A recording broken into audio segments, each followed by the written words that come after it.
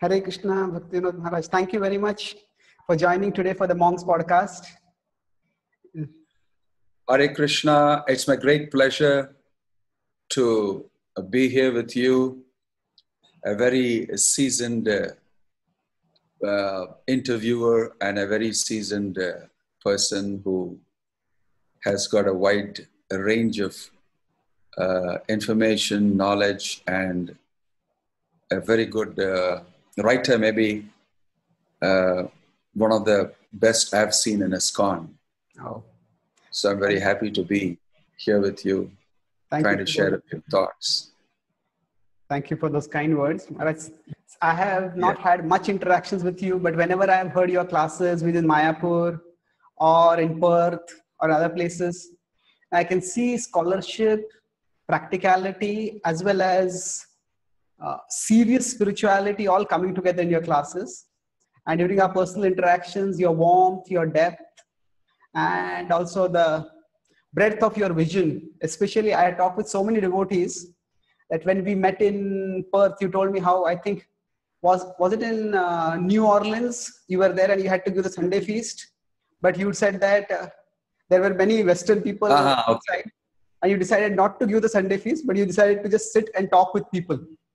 So yes, that is amazing. So you're concerned more with reaching out to people whom we can't normally reach out to, not just giving classes. So Maharaj, today please. You're saying something, Maharaj? Yeah, it's been my desire to actually explore new venues of outreach and preaching, especially when I travel outside of India. So that's the experience I think I related to you. Oh yeah, thank you, Maharaj. Okay. That's the last we met, I think, in Perth. Yes, that's true. Okay. Yes, Maharaj. So it's nice to see you again here on this virtual arrangement. So Maharaj, today I was thinking we could discuss broadly about outreach. Maybe we could start with India, since both of us are from India, and now we are also considering traveling and reaching out to the broader world. But can you share about how your outreach started in India and how it has expanded, your experience in leading outreach in India over the years? Well, it's a long checkered history, actually. My interest in outreach peaked to quite some extent at the times when in India the preaching took a different turn. Mostly I was saddled with a lot of regular institutional responsibilities, and I was eking out my preaching living, I should say, by making small sorties into areas that I like very much to do. You have always been in Coimbatore, Maharaj, or you have been with various places? I have been traveling quite a bit all over south and all. Okay, but your base? I've not been much to the north of India so much, but except for places, when I go for some other meetings or something. But I do travel outside of India, and I've been traveling in south of India. Coimbatore? Your base has always... I have got one sort of a base in Coimbatore in Tamil Nadu and also in Kerala. Oh, okay. That way, Kerala is a very challenging and interesting place to perform outreach. Yeah, I've heard about it.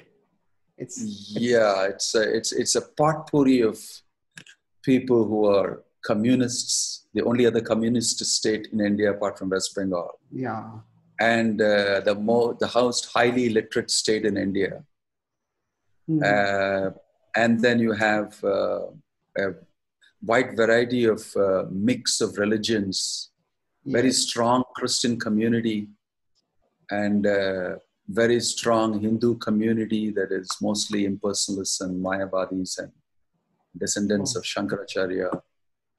Then you have a quite strong Muslim community. In fact, the Hindus are slowly turning out to be like a minority very soon, maybe. So it's a very interesting place. It's a interesting is a euphemism, probably. Interesting. Yeah, it's got the highest suicide rates in India, and the biggest guzzlers of alcohol, and I think some of the biggest consumers of meat. And you have a whole lot of mix of things. So it's I thought Bangalore was the suicide capital. Maybe Bangalore might be as a city, but as a state, it may be Kerala. Yeah, I addressed a whole suicide, what do you call, a workshop and a seminar once. Okay. And there I was shown the whole statistics showing how Kerala is the #1 state in suicide rate. So many things like that. Of course, your question was Indian outreach. What I remember from the history is that much of India was, I think, struggling a bit to express itself in terms of ISKCON's teachings. And I think things started changing a bit when these big temples came up.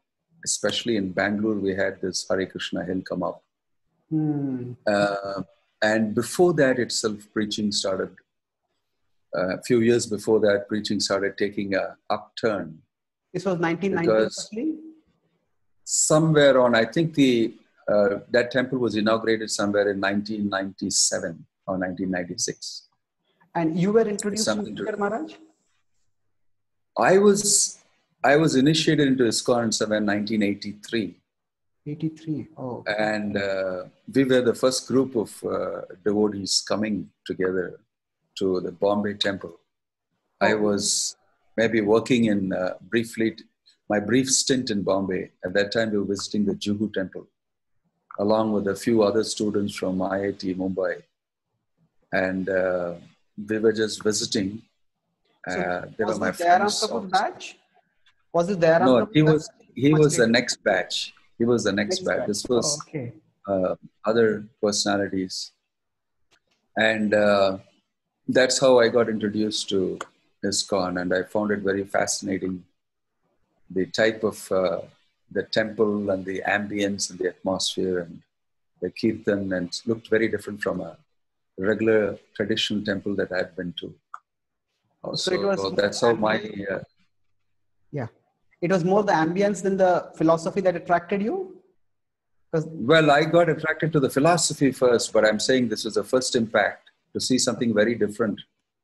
Okay. And then I remember Sridhar Maharaj would call us and give us some goodies, nice prasadam, and give us a big, huge TV screen to watch videos of Prabhupada, and all that attracted me. It was, a different experience. And that's how my first experience started, visit to Juhu temple. And then after that, I was back in South India. So you are originally from South India? I am originally from South India. I'm from Tamil Nadu. Okay. I am a Tamil speaking, but in Kerala, they call us, Ayers, Tamil speaking Palagad Ayers. Okay. Yeah. That means some amount of spirituality must have been in your family also, isn't it? I am from a Smartha Brahmin family. Okay. Yes. So quite pious and religious, and all the puja and all that stuff going on at home regularly. More oriented towards Smartha Brahmin type of atmosphere. Yes. Yeah. So for me, Vaishnavism was a very different type of a discovery.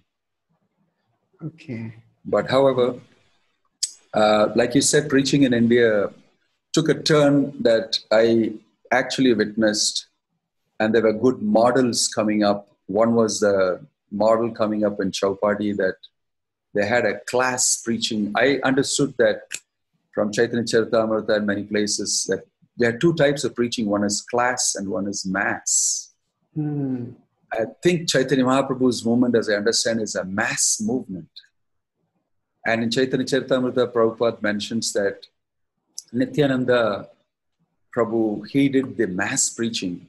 And Lord Chaitanya himself took it upon himself to do the class preaching. He, gave that information to Rupa Goswami, to Sanatan Goswami, to Sarvabhauma Bhattacharya. And he had this class preaching that he handled himself.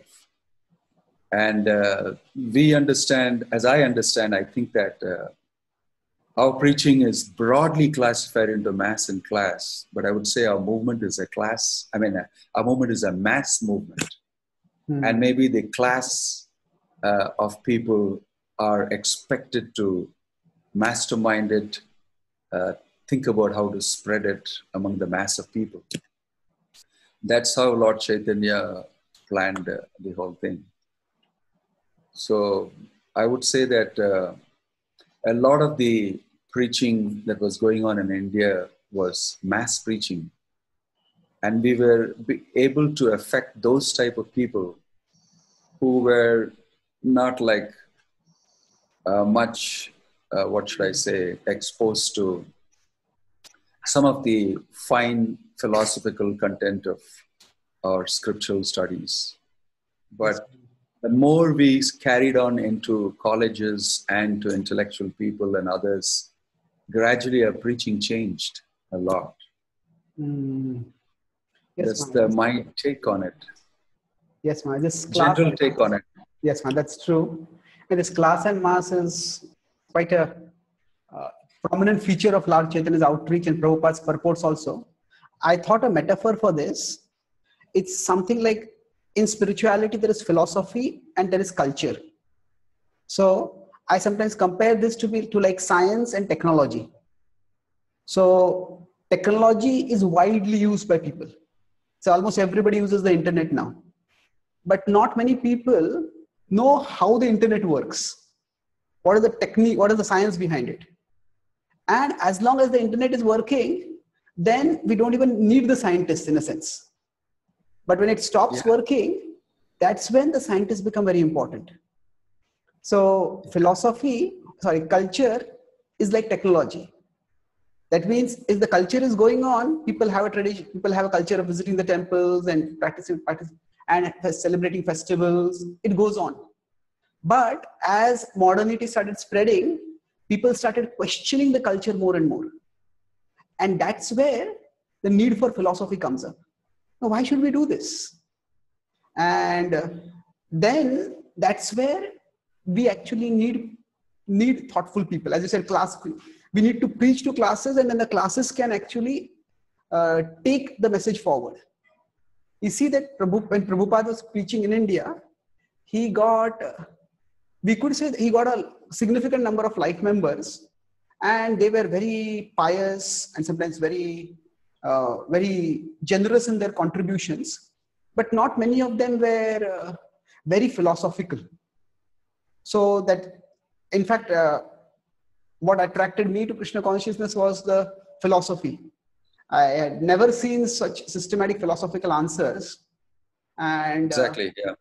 And but we ourselves, if we have not focused on that strength, when we build the temples and then people started coming and then we started having philosophical education being provided, that's how we were able to reach the classes. And I think that is ISKCON's distinct strength.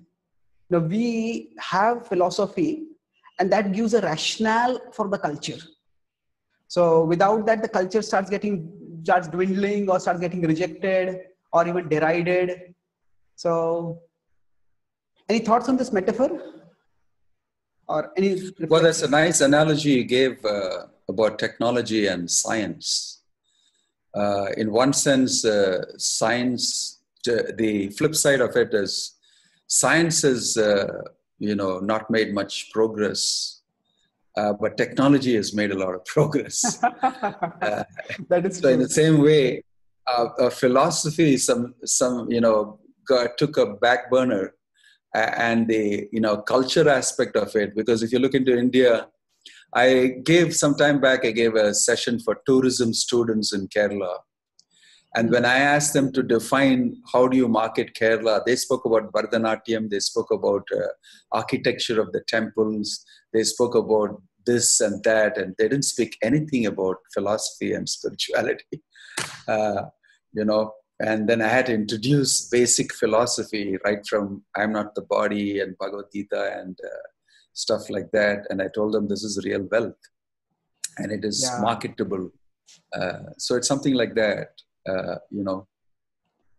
So I think ISKCON provided a great, ISKCON contributed to a great extent to explaining to the wider, religious people, especially the Hindus, Christians and Muslims and others also, that there is a foundational, wonderful premise, philosophical premise to why we believe in God and who is that God? Who are we? What are these interrelationships? And where do we live this world? There's sort of a tripartite relationship between God, man, and the world we live in. That's a great contribution of Prabhupada. And that I think is very interesting to many as a fundamental understanding of a philosophy of religion. That's beautiful. That I think was very interesting for many. Yes, Maharaj. Just one point before I would like to respond what you're saying. I read about some survey in America about what is people's perception of India. So often they think of yoga, they think of, when it was asked, what is your idea of literature or wisdom from India? So it was not the Bhagavad-Gītā, it was not even the Yoga Sutras of Patanjali. It was the Kama Sutra. That's interesting. So, somehow the wisdom aspect, India is seen as a land of spirituality, no doubt. But still the wisdom aspect is not stressed even in the international vision of India, what to speak of Indian vision itself.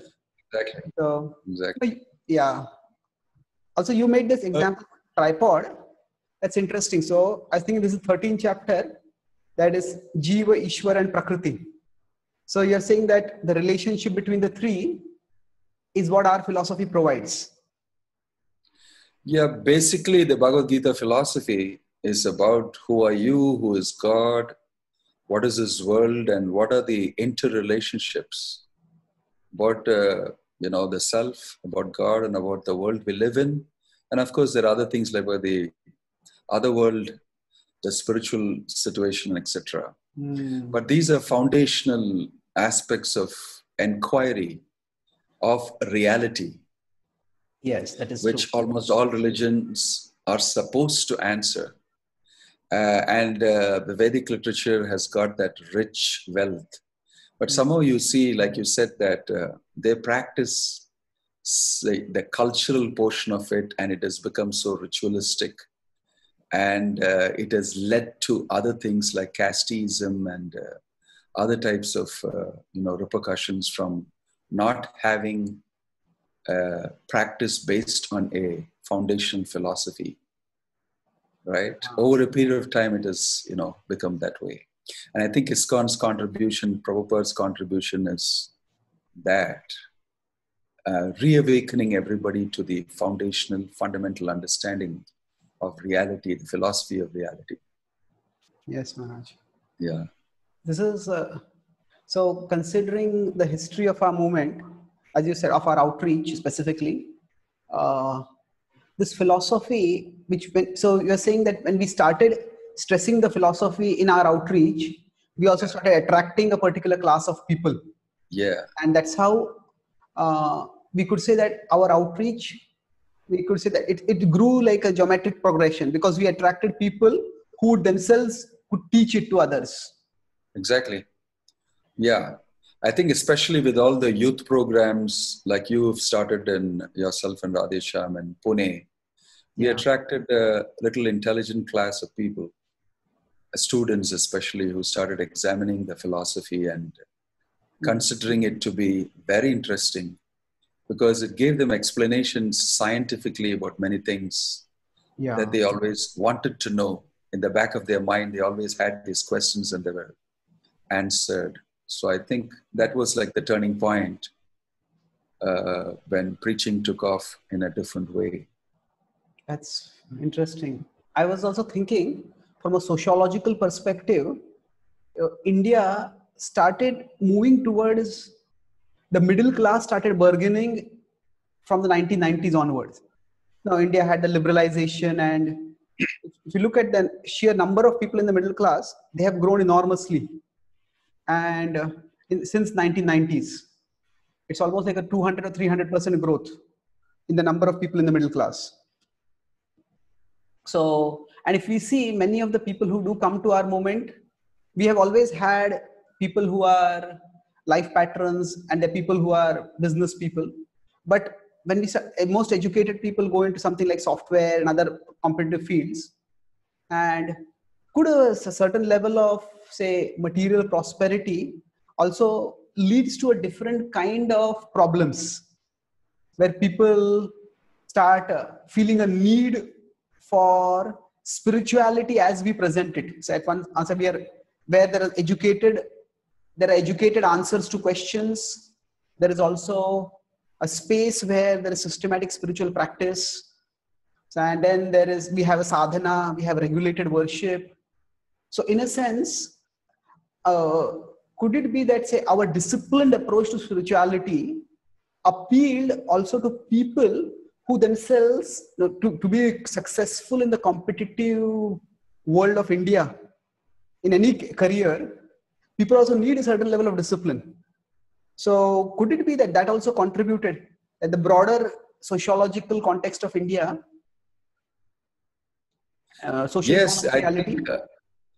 I think that's an interesting point, because most of India's history, especially Hinduism, is a little dabbling of it on temple visits and rituals and whole sorts of performances that did not go very deep. That didn't really go very deep. And Sorry, like you said, that what didn't go very deep? Because I said that it didn't go deep into philosophy. Most of in many places, in common following, in the mass following, I mean, people who were mostly thinking it to be a ritualistic performance, going to temples, attending festivals, observing certain vows, and expecting some results for their betterment in their life, etc.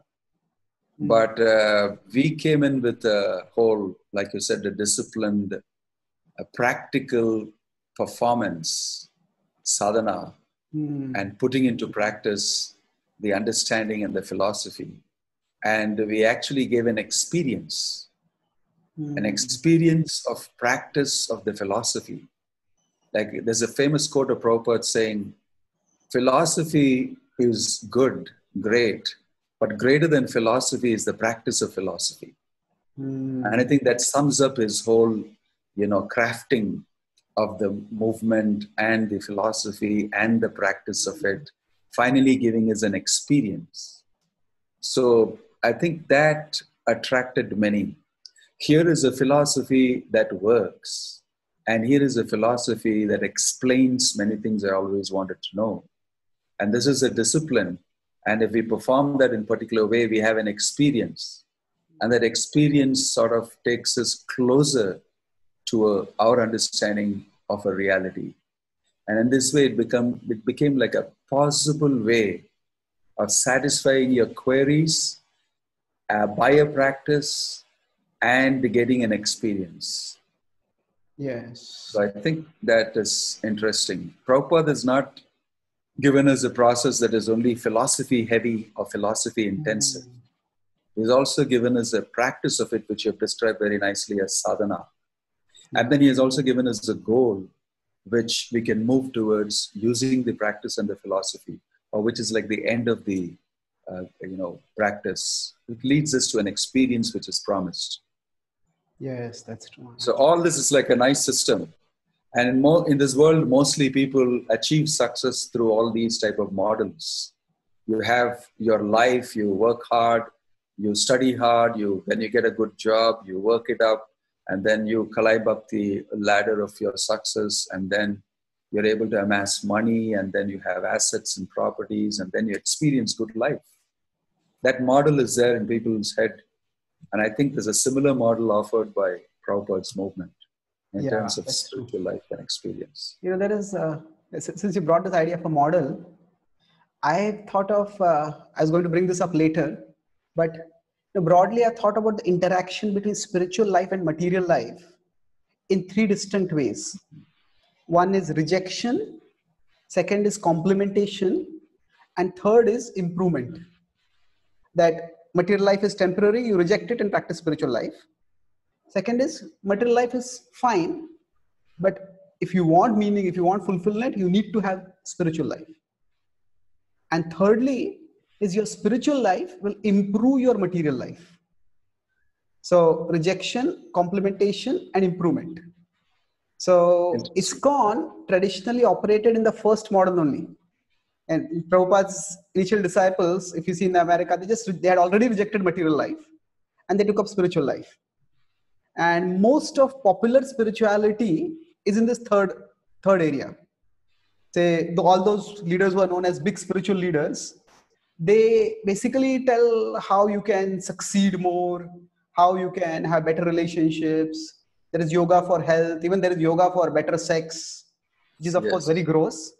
But but the idea is that, we as a movement started with this model, that rejection.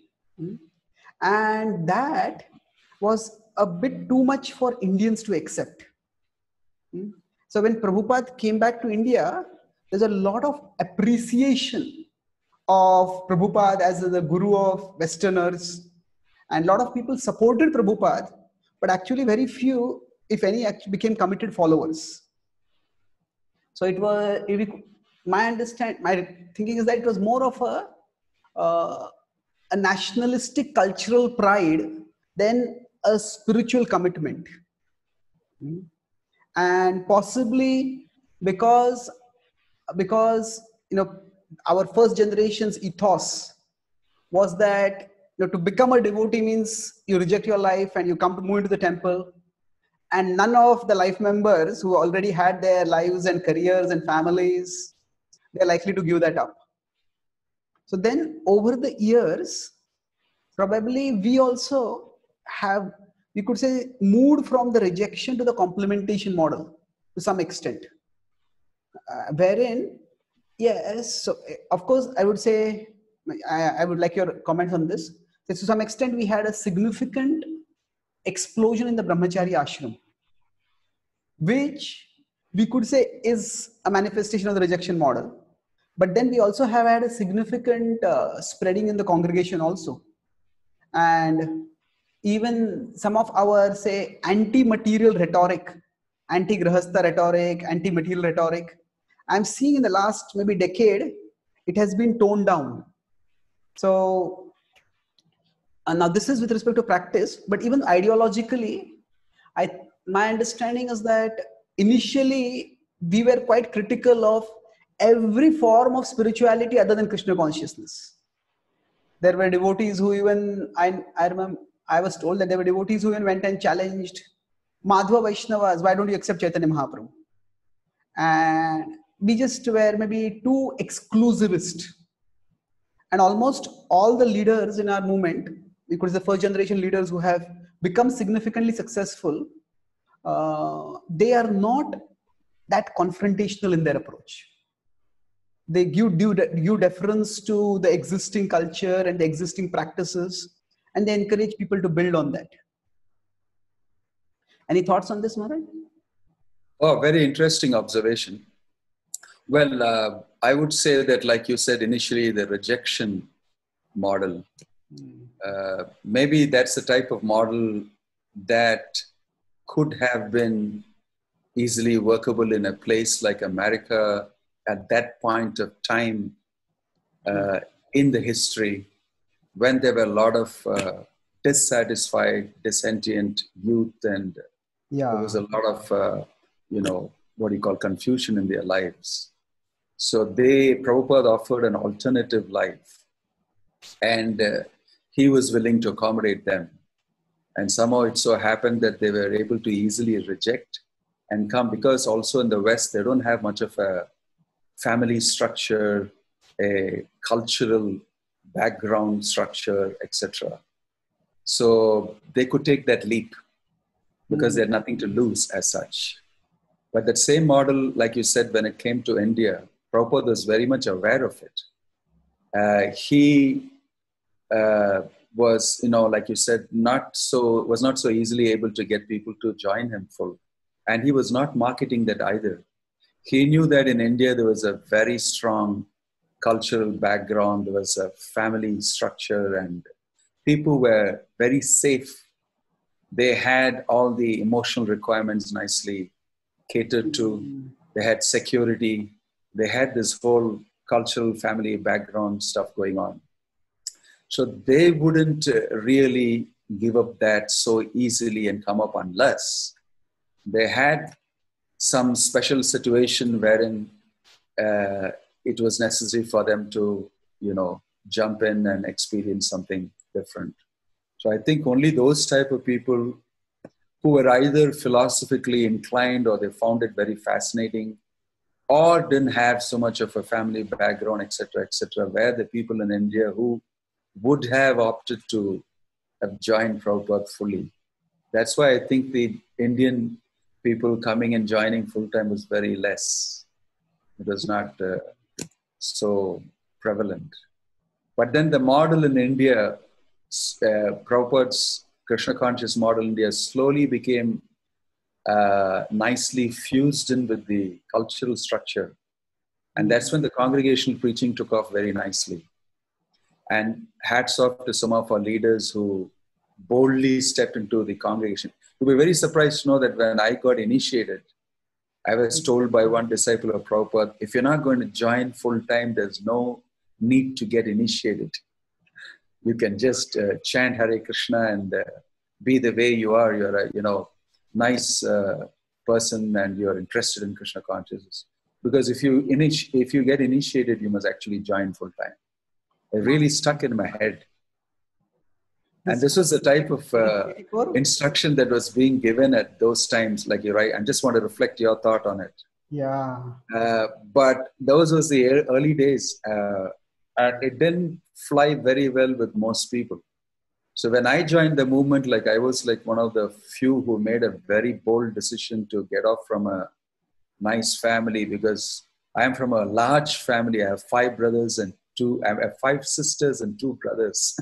We are 8 of us. My God. So for me to make that change was like internally also sometimes a little difficult. But I was excited about the philosophy of Krishna consciousness and I wanted to give my life for Prabhupada's movement. But I had to settle and patch up a lot of things. So that's why I'm saying the question that you have raised is something that I have experienced. I took a very bold jump. I was in a very good job. I was a design engineer in a very big company, and I was drawing some good amount, and everything was fine. And somehow I got attracted to the philosophy, and I made this jump. Of course, I didn't turn back after that. But what you said is very, very relevant.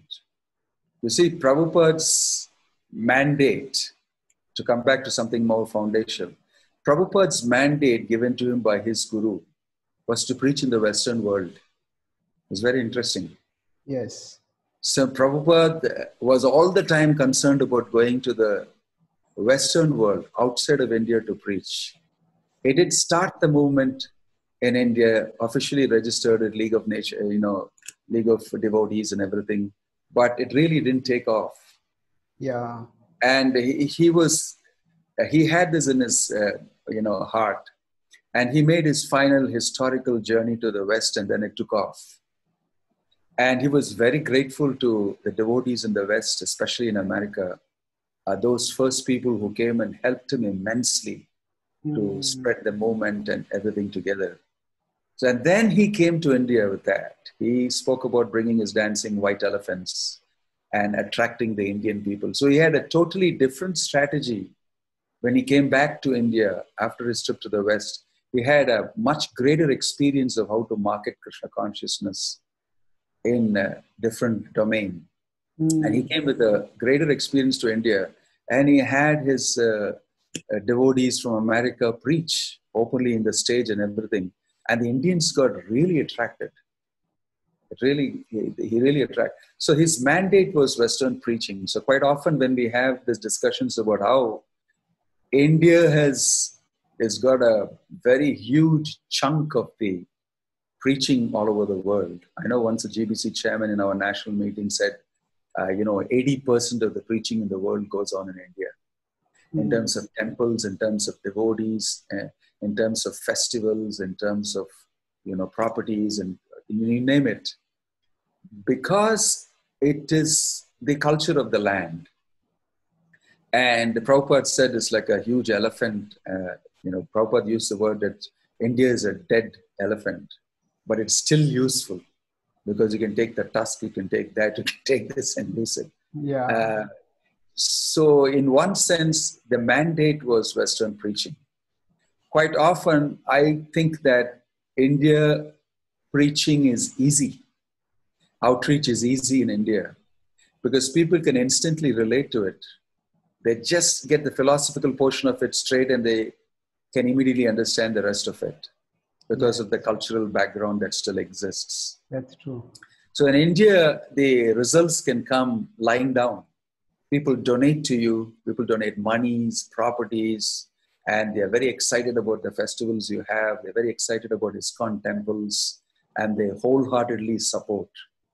So I would say that we have awakened a sleeping giant, and it's coming on very nicely. And so we don't really need to put creative effort like Prabhupada did when he went to the West to actually pitch the whole outreach. It comes in naturally. So in India, the success is quite natural.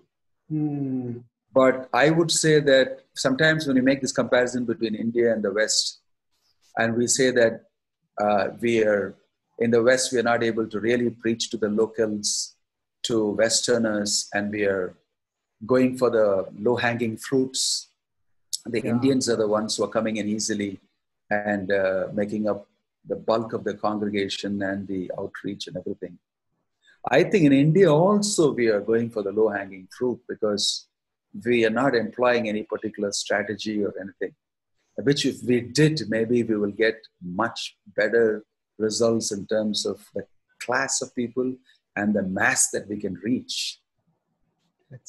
We are taking it lying down sometimes. If you employ a little bit of strategy, which we have done in certain places, like you've done with the youth in Pune and, with the class congregation you have in Chowpadi and some other places here and there. I think that we will reach mass and class in a more strategic way. But coming back to the point that the mandate of Prabhupada is to preach given to Prabhupada is to preach in the Western world. I would think that as an Indian sannyasi, when I travel to the West, my mind is always working on this because when I go to the West, I get to preach to a lot of Indians in the congregation. That's true. And I always thought that, am I coming so far away just to preach to the Indians, or would I like to actually have the taste of preaching to the locals, the Westerners, which is something that I was very interested in doing. But over a period of time, I understood that the whole Indian Yatra should also technically and otherwise back up the Western preaching because that is a mandate of Prabhupada. Yes. He wanted to preach all over the world, carry Krishna consciousness all over the world.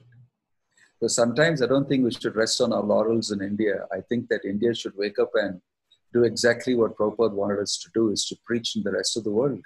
Yes. When I go outside as an Indian sannyasi, I always feel that I want a chance to preach to the Westerners. In his purport to Bharata Bhumite Hoila Manishu Janma Jar Janma Shartak Kurikora Paropakar, he gives a very brilliant purport. He said, I am one Indian who came to the West to do this. What will happen if everybody takes this seriously? We can make the whole world, Krishna conscious. Yes, Maharaj. So the larger understanding is that every one of us, including everybody in India, the machinery we have and the whole setup and resource we have, should be focused towards giving Krishna consciousness to the rest of the world. And Indians particularly should help that, because it's the mandate of Prabhupada. Yes, ma'am. That's how he started the movement. So in Yes, India, it's sort of less work to awaken the preaching. Yeah. Now, of course, things are changing a bit because of social media and everybody being connected globally, instantly, and cultures, trans-cultural imports, and all these things happening within the flick of a finger. Maybe things are slowly changing in a different way. But then India has got this great wealth, which Prabhupada has triggered off. And I think there's a huge amount of opportunities waiting for people. Yes. And the situation in the world outside is also like that. They are hungry for getting this information. Yes, Maharaj. Right? Actually, yes, this was one thing I think which connected us quite well, because both of us have that concern and even we could say passion for reaching out to Westerners when we met in Perth. Yes. And that's true. So maybe we could today complete our discussion on just analyzing the Indian scenario, and maybe we could have a separate discussion on what we as Indians could do to contribute to the West. So that's a very important subject, and I think it will require some time.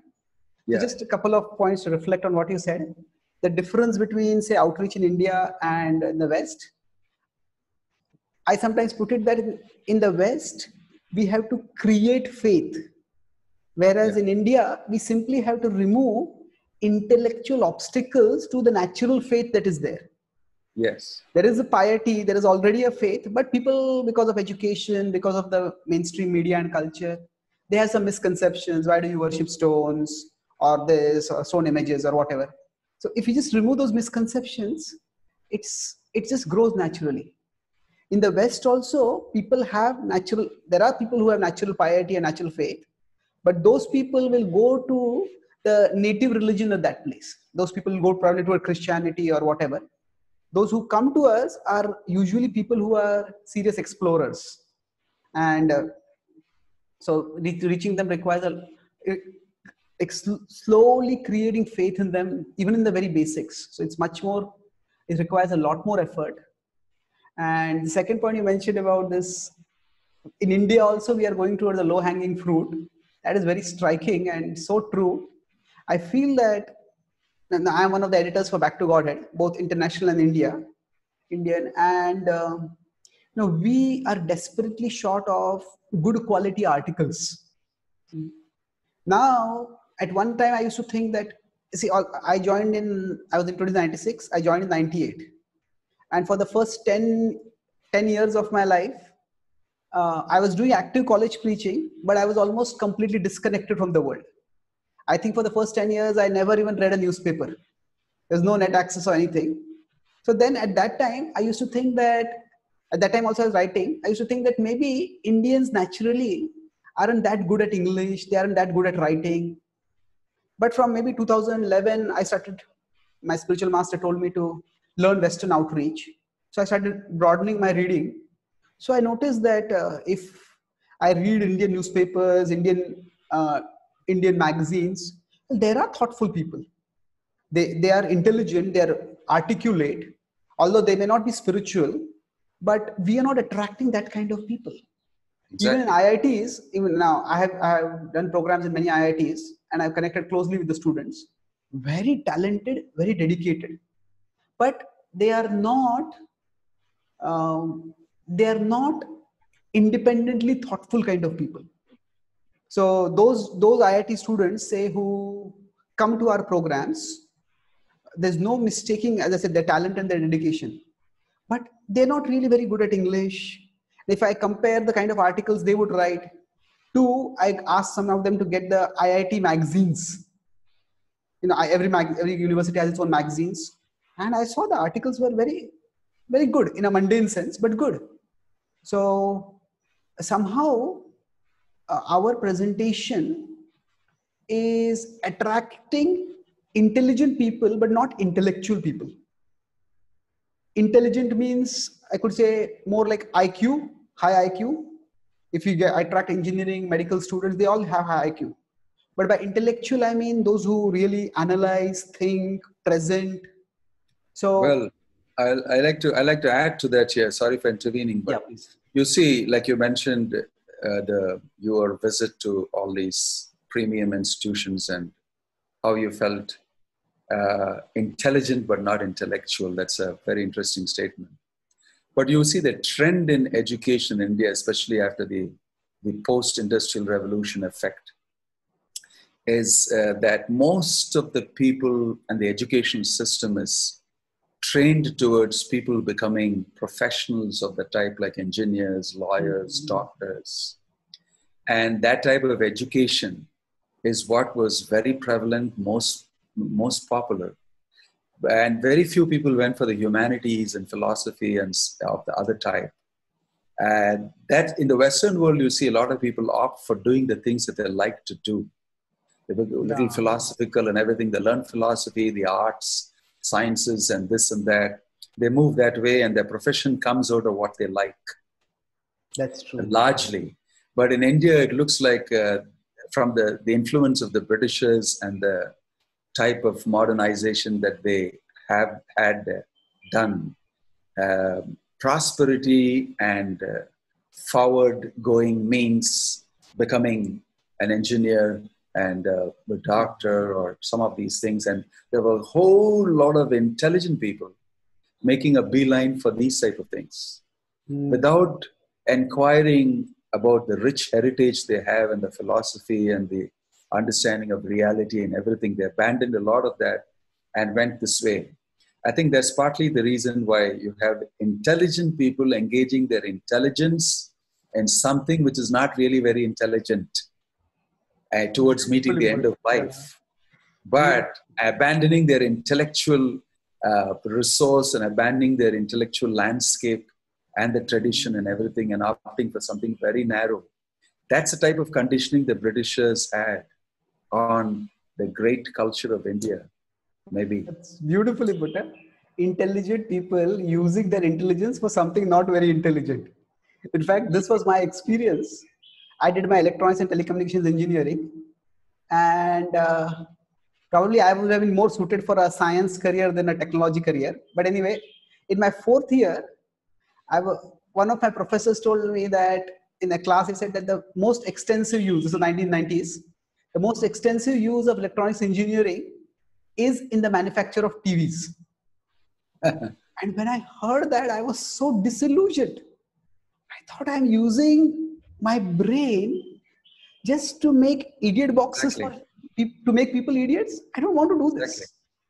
So of course, technology is used for many other purposes, but that's your point. I agree with your point entirely. And also that point of the educational impact. This was for many years a puzzle for me that our philosophy, which we have got from our previous generations, is profound. If I objectively read the Bhagavad-Gītā, the Upanishads, and if I read the Bible or the Quran, no disrespect intended to those texts, but there is not much philosophy in those texts. Yeah. So in our tradition, we have a lot of philosophy, but if I look at the contemporary literature, say if I read a editorial of Times of India, and if I read an editorial of New York Times, I find there is a huge difference. In the Times of India editorial, both may be mundane, but still the analysis, the depth, the language, they are almost sophomoric, quite simplistic. New York Times has a lot more depth. So I realized, I was puzzled, why is it like that?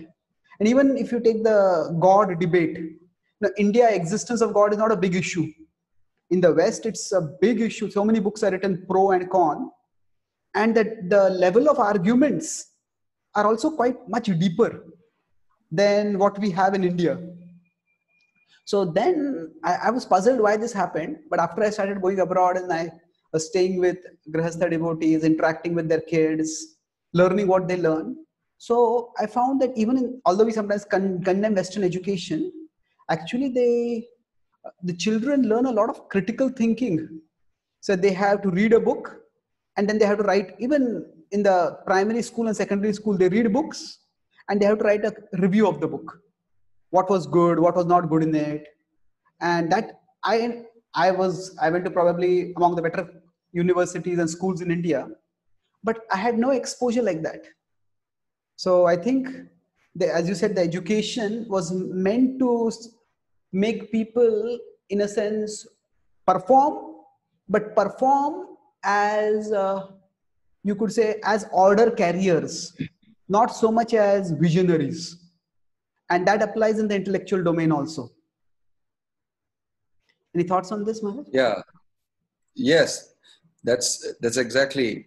That's why I said that the philosophical inquiry and all that stuff that everybody needs to have and can get catered to, especially in India, you have all that ready, but somehow that was given a thumb down, and prosperity going forward and progress was all, indicated to be something else. So a choice of most of these students was move towards that definition of progress. But they had all along a huge ocean lying next to them of the Vedic culture and the philosophy. Not to say that in India, philosophical discussions did not happen to the depth that's happening in the West today. But it's happening in the West today in contemporary society according to the issues prevailing cumulatively over a period of time. And they dealing with those issues of science, rationality and issues, social issues, and all those things with the type of religion that they had, which, like you rightly said, did not have such deep foundational imports to it. So they're not able to answer it from that platform of philosophy that they have. For them, religion doesn't mean Hinduism and Vedic religion. For them, religion means the Christianity, mostly in the Western world, So for them to answer the questions and issues that are coming up with the type of philosophy of religion that they have is very difficult. But from this point of view, from the Vedic philosophy point of view, there's a good chance that we would answer those questions, provided you understand here the Vedic premise also. Yes. So my point is that earlier in the Vedic philosophy, you have all sorts of people. Out of the 6 darshanas, you have, Kannada, Kapila, all of them. A lot of them are atheistic philosophies. Yes. But they have very strong arguments. And it was open and all-embracing and very broad. That's the reason why the Vedic philosophy is open for any type of thought, any type of construct to find a space there. So that type of a platform, to give up that type of a platform, inquiry into the absolute, into reality and all those things, and going for, becoming an engineer or something, you really close yourself down so much and turn a blind eye to everything else that you know. So that's a lot of foolishness that was perpetrated. Foolishness perpetrated on a whole wonderful populace that is actually intelligent. So Prabhupada speaks a lot about the degradation of culture in India brought out by the Britishers. And the Britishers did more damage to it than the Mughals. The Mughals were all mostly sense gratifiers, and they had dance and good architecture and drink, and they were happy with that. But the Britishers did come down and really work down towards the culture of India, break it down and introduce a totally new concept. And I think the education moved in that direction and still is moving in that direction to a great extent. That's why ISKCON coming in and showing what's the real philosophical basis of Hinduism and what's the nuts and bolts of it has had a good impact on many intelligent youngsters. It's a discovery for them. That's very true. Right? Yes, this is a good historical angle to it. See, the Islamic invaders, they destroyed temples, but they were never intellectual challengers. Yeah. Whereas when the British came, because they had science and especially technology with them, Exactly. so they posed an intellectual threat. They didn't destroy temples, but they often destroyed the faith that made Indians go to the temples. Very subtle Yeah, it was and subtle, but deeper and finer aspects. yeah, far Yeah, more wide-ranging in a yeah. sense. Yes, Maharaj. That impact has, taken a deep toll of many of Indians and their understanding of religion and philosophy. So I think that's why the education system is also like that. And that's where ISKCON's teachings and Prabhupada's teachings come in as a breath of fresh air and throwing light on real issues of life and reorienting everybody towards the great wealth of Krishna consciousness. Yes, Maharaj. Maharaj, earlier you mentioned this point that the big temples came up like the Bangalore temple and before. So Prabhupada also, if we consider in India, his primary emphasis seems to have been on building big temples. So in your historical observation over the last, say, 4 decades, how much do you think the big temples have played a substantial role in expanding our outreach? Because in one sense, my understanding is, Giriraj Maharaj has just recently completed almost a 800-page book on the Juhu temple. Prabhupada had told him to write it. So he had asked me to review it. I went through it. It's a beautiful book. It describes Prabhupada's dedication. And it seems that Prabhupada had a great vision of how that temple would become like a base from which our outreach would go far and wide. Now, but to put it on the other side, there's one devotee, one Prabhupada disciple who's based in Juhu. He told me that at one time, we were so understaffed that we would go to the railway stations and tell people who were sleeping on the stations, why are you sleeping here? You come and stay in the temple. We'll provide you food and you do some service. So we had that kind of people. So he was appreciating the caliber of people we are coming now. So just how do you see the role of big temples in the expansion of our outreach? Well, definitely a temple plays a powerful role in attracting people, and ISKCON temples have got a very unique place in the hearts of many people. They like it. They like to visit. Temples are very well kept. The Didi worship is very good compared to many other temples. It's clean and the atmosphere is nice, and you can learn something. You can take home something important. Prabhupada's temples are educational institutions. Wherever the temples are really giving out Krishna consciousness, knowledge, and training people and doing the job properly, then that temple is very useful and can produce a lot of good results. But wherever the temples are not able to perform according to what Prabhupada had designed and crafted the temples for, that is in terms of bringing Krishna consciousness to people and affecting a change in their life permanently, and them becoming devotees of Krishna and having a better understanding of reality and life and the goal of life and everything. If it is not able to do that, then, it becomes a burden to the few people who are managing it.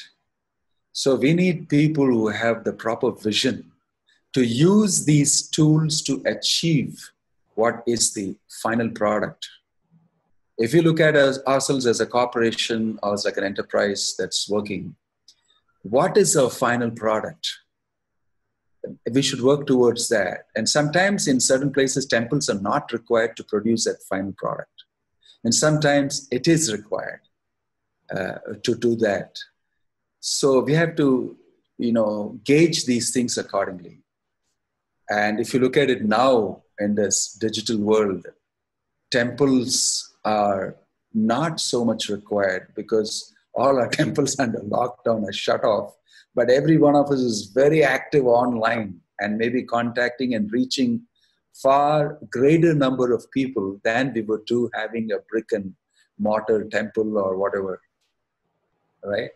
So these are, when you define a temple, in our mind immediately it crops up that we have to have a structure physically and everything, but that's also changing a little bit now, because people are congregating online, and we may not be able to do everything that we do in a temple, but things are changing. So similarly, if we can utilize the temple for what we really want to gain as a goal, then it's perfectly all right. But the problem is sometimes we don't, because of shortage of manpower or people unwilling to do that type of a service, committed, having less number of people who do that type of a committed service, and many such associated difficulties, funding and everything together. But still, temples have played a great role in India, especially ISKCON temples. Great what? Load? Great role. Role. Yeah, bringing good amount of spiritual succor to people who are interested and who are coming to the temple for something. So if a temple has got that type of ambience, then it attracts those people more and more, and it may build around that. So temples are very important in India, and in India people go to temples, and it is a place where you can meet people, and it provides you a place where you can show your wares, or rather exhibit what you are, your books, your philosophy, your practice, your congregation, and the lifestyles, and convince people to take up Krishna consciousness, or convince people to accept this type of a lifestyle and the benefits accruing from it. So that's an important place. After observing several temples, say in India as well as abroad, I thought of two terms. I would like your feedback on this. Like, there's an inside-out approach to temple building and an outside-in approach. So outside-in approach means that, first of all, I appreciate your point that temples are vital.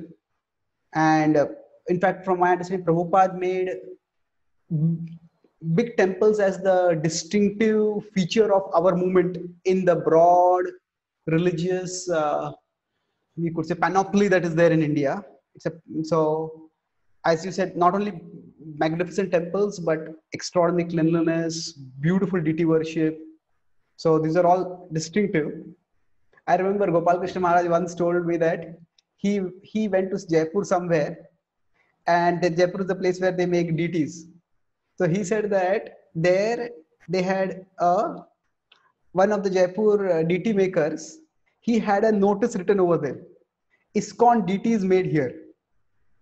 So he was promoting himself that way. Our deities are so beautiful, you can get that kind of product here. So our temples are distinctive, but this inside out and outside in, what I meant by that is that if we build a community and then build a temple, then we have the human resources available for, say, doing outreach through the temple. But if we first focus on building the temple, so inside out means we have a community inside, and then the temple comes up. The outside in is where we build a temple and then we seek to get devotees. Then the challenge. My question to you is, the question is, if you can already build a community, why do you need a temple? Because the community is big and we want to make it bigger. Like I can say from my experience in Pune. Because the community can be utilized, the community can use the temple for outreach, or the community needs the temple. And my question is a counter question to you. If you're able to build a community without a temple, then why do you actually opt to have a temple? Because the end product is that we want people to take up Krishna consciousness. We want to build a community of devotees. Okay. So my question is, at the end, why did you have? Yeah, I understand your question. Say that, okay, let me give two examples. Say, I spent most of my early brahmachari life in in Pune. Then I was in Mumbai, Belgaum for some time. Now, of course, I travel most of the time. So in Pune, what I saw was there was a very small temple, but because there were educated devotees and there were lots of programs happening, so the outreach expanded. And now there's a wonderful big temple. So we already had a community, and then there is a big temple. In contrast, I was in a temple in America. Now, of course, there's a lot of history about what happened in America, and that could be a separate subject. But I was talking, and they have many deities, elaborate deity worship. And one of the devotees over there, he's from India, and he went there, and then he had a great desire for outreach. But he told me that he did a calculation of how much time, or they have a limited number of devotees, how is their time spent? So he said that, in my observation, we are almost like spending the proportion of time on deity worship versus the proportion of time on outreach. It's 25-1. So we are spending about 25 hours on deity worship and 1 hour on outreach. So I thought that Prabhupada would never want something like this. Prabhupada wanted a temple, not for the temple itself, temple for outreach. So sometimes when we have big temples without a sufficiently big enough community, then we become very, we could say, internally consumed in just trying to maintain the temple. And then we also seem to come off as very utilitarian. When people come to temple, first thing that happens is somebody solicits donations from them, instead of actually offering them something spiritual. So I remember when I first went to Vrindavan, I was in white, dhoti kurta, and as soon as I entered the temple, I had gone as a part of the Vrindavan Parikrama with Radhanath Maharaj, but I had come a little later than everyone else. So as soon as I came in, the first thing is somebody called me and said, "Can you give some donation?" And I was quite disillusioned by that. Then I told him that, okay, I'm brahmachari, I said. I just joined that, and he says, "Oh, okay." Then he just lost interest in me and just went and just turned to someone else. So that, what I meant is that if we have a big temple and we don't have devotees, then we tend to become either self-consumed. So that's my experience. Now, regarding your question about if you already have a community, then why do we need a temple? That's a very good question. So maybe, as I said, that because the community is so big, so we need a bigger temple. But so you are saying, if I understand right, is that only when we have a big temple, we have people coming in, and then through those people coming in, we can build a big community. We can build a community. No, I'm not exactly saying that that's the only way it should happen. But I'm just throwing in this question for a little more dialogue and deeper understanding. Okay. Because I think that we distribute books, we build temples, then we have devotees as an outcome. Yeah. Our outcome, where, like I mentioned to you, any corporation and enterprise, our final outcome is that we want people of faith in Krishna, yes, in keeping with the definition of faith-based organizations that we are sometimes called. I would say a derogatory expression to say that you guys are faith-based organizations in the setup that we have, especially in the dialogues. The word devotion, faith has a little Christian connotation. Maybe we want people to have devotion for Krishna. Yeah, or love for Krishna. That's the final product. Yeah, building up the faith of people towards Krishna. I mean, God, the absolute truth, and everything, to put it in more secular terms. So that's the reason. And whatever tools that we use, our tool is mainly Harinam Sankirtan and the books of Prabhupada to bring people's faith up and everything. But in a place like India, where temple culture is very common and very prevalent, if you also have that temple within the other temples that people have at various different organizations, then your marketing is very good and people will also come to you and you can show them what you have. So in that sense, temples are very important in India, no doubt. But coming back to a point of, we are doing all these things, our final end product is people of faith, which means devotees. So sometimes, like, each of these tools which Prabhupada has given us, how do we use them? Temples, how we use them? Books and book distribution, how do we use them? Do we distribute books? I'm asking a very bold question. Okay. Do we distribute books for the sake of distributing books only, period? And having numbers? Or do we distribute books for the sake of affecting people, changing their heart, and actually having them come to become Krishna conscious people, and then carry your book further to others to distribute them? There is a very subtle thing I'm saying. Book distribution should not be stopped. It's our main way of communicating to people this great philosophy, especially among the literate class of people. It should not be stopped, but we should not do ritualistic book distribution. We should simply not distribute books for the sake of distribution of books. I know people are going to say, no, Prabhupada wanted books to be distributed anyway. But Prabhupada wanted books to be distributed anyway because he knew each one of these books are going to affect people. But what's happening with, if I ask you, if you have distributed 500 million pieces of literature, what percentage of the books were actually read? It's a very interesting thing to note, because we're talking about, bringing in people and increasing their faith. What percentage of the books actually get read? Because I'm selling a product, I want it to be used, and I want you to tell others that I've used this, it's wonderful, you should get it. But we are distributing books, but I don't think a great percentage of the books that we distribute are read. It's up to us to actually look into this. So, and quite often I get the answer that, no, the books Prabhupada said are bombs, they will actually, explode, and over a period of time they'll. So I said, what stops you from detonating the bomb right now as you distribute the books?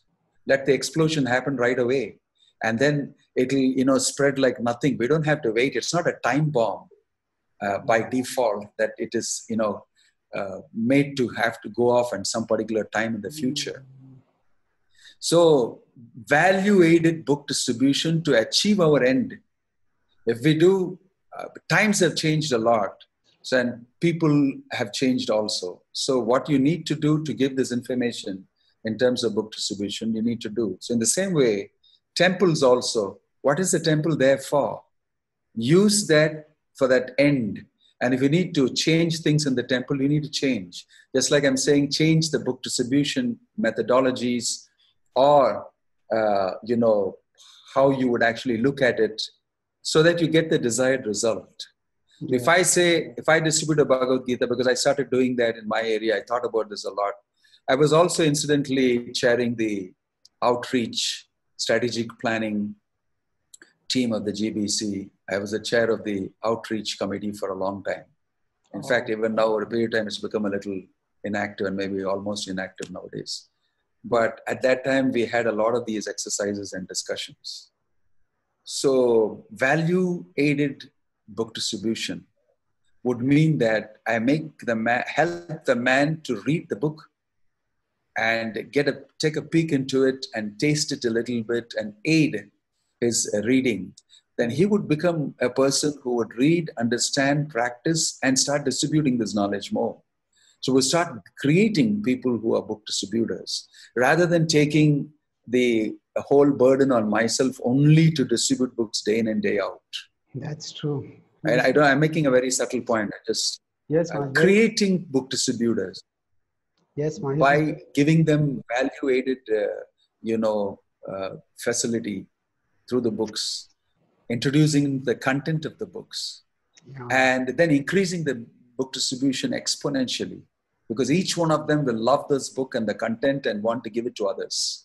Yes. You're igniting a different type of book distribution. Not that only you have to go day by day and approach people on the streets every day and keep doing it, But if you do it in such a way that each one of them who took a book is introduced to the content of the book and becomes a distributor of the content of the book and the book, it's great for you. So that's the way we look at book distribution. And like you're talking about temples also, we should utilize them and nicely fabricate the outreach strategy in that to attract people to Krishna consciousness dynamically. Then temples are always good. I think it is in the way we use these tools or way we have gravitated to usage of these tools that we need to look into. The tools in themselves are, very potent. This is a beautiful understanding that they are tools, and in some ways it is quite radical because you're maybe questioning some of what is like received wisdom. But to put it in a scriptural context also, 2-3 thoughts I had. That one is, one of the things that can actually disrupt bhakti is niyamagraha. And niyamagraha is following the letter. One meaning of niyamagraha is following the letter of the law while forgetting the purpose. So in some ways, both in book distribution and in temple construction, sometimes we may get so caught in doing it that we forget the purpose. And the essential purpose, in my understanding, yes, of course, what you said is Shraddha. People are giving them faith so that they move toward Krishna. What our movement can offer distinctively is satsang, is actually association of people. Either they may not be pure devotees, but at least they are seriously devoted. And sometimes we get so caught in building a temple and maintaining a temple that we are not able to give association to people. Sometimes we are so caught in distributing books that our focus is more on making the person buy the book than giving them a positive perception of devotees so that they will want to come to a temple. Or even if they come to a temple, there is no one to talk with them. So I think that is, it's actually vital that we able to, all these are ways in which people can get the association of devotees, and through that from there they will, another scriptural context I thought of putting is Kanishta to Madhyama. What takes the Kanishta to the Madhyama is the association of devotees. And now whether we build temples where people come, and in some ways it's a matter of pride for our movement that many of our temples are on India's tourism map. Not just spiritual tourism, but even generic tourism map, that magnificent our temples are. But at the same time, we don't want just people to come as tourists. We want them to move forward. And what will take them forward is not just the architecture or the beauty. It's primarily only the association of devotees. And that's what I meant earlier with the inside out approach, that we need to have devotees who can use these resources properly. And those devotees, and somehow this is also another point which related. I was talking with one senior Srila Prabhupada disciple, and he said that Prabhupada was very much into numbers. Again, how many books who distributed, how many books who distributed. So he said that this was Prabhupada's way of channeling our passion. We were all very young at that time, and we had passion, and Prabhupada channeled it by urging us to have constructive competition of how many books were distributed. But somehow we may have got too caught in those numbers itself. And then we forget the purpose. The purpose is not just to distribute books. The purpose is actually to develop relationships and thereby get people to come closer to Krishna. So one problem in Niyamagraha is that we get caught in, so we had this definition of success: how many temples we built, how many books we distributed, and how many devotees we made. So somehow how many devotees we made, that had been a little overlooked. And sometimes even devotees making, it is also sometimes, it could be sometimes a little external. Okay, this person has taken initiation, now just forget that person and move on to somebody else. So the ongoing transformation of heart and the elevation of consciousness toward Krishna, that we might overlook. So that's the point.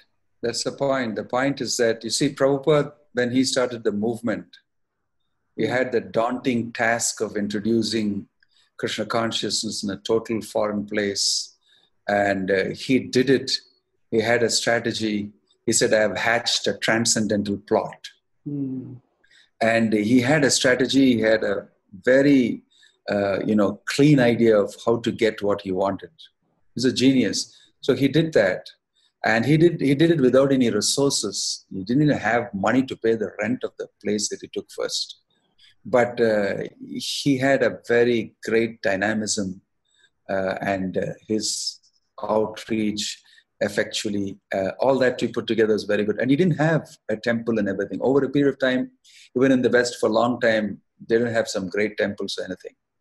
But Krishna consciousness has got its own value. In a place like India, of course, there is value and there is facility for building a big temple, and there are donors and everything together. We can utilize all these things and, really do something amazing. All these resources, provided we utilize them to the best extent. Sometimes I feel that we're not utilizing our great-looking temples to the fullest extent to yield the type of results that they can yield.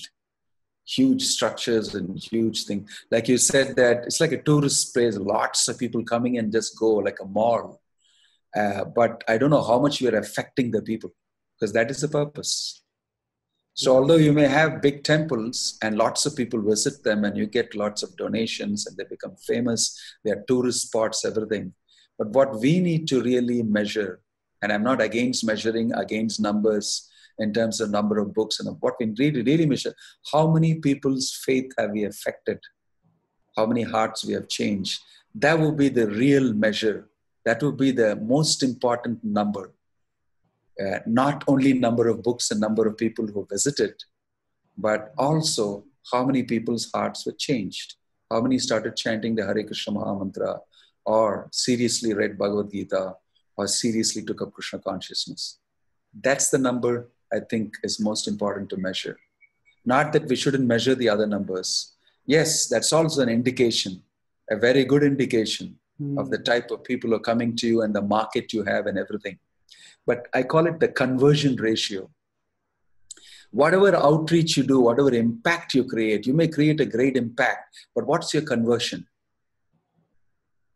How many of those people whom you impacted are you able to convert to people of faith in Krishna consciousness? Yeah. I would measure every outreach activity in terms of that, whether it's book distribution or it is opening a big temple and anything. That's some number that we should keep in our mind to exactly measure our effectiveness. Yes, Maharaj. I think I'm making a point that most marketing people would speak about. Yeah. Actually, where they coming down to brass tacks, what did I really get? What's my profit? In Krishna consciousness, we are not measuring profit in terms of the monies we have, the properties we have. Sometimes we tend to think that way. But our real property is devotees. And I will go a little further and say, devotees with faith in the words of Krishna in the Bhagavad-Gītā, in the words of Prabhupada in the Bhagavatam, and progressing, honing it down further and further. What is outreach? It's devotees with deep commitment and faith in Krishna consciousness. That's our final product, isn't it? Yes, beautifully put, Maharaj.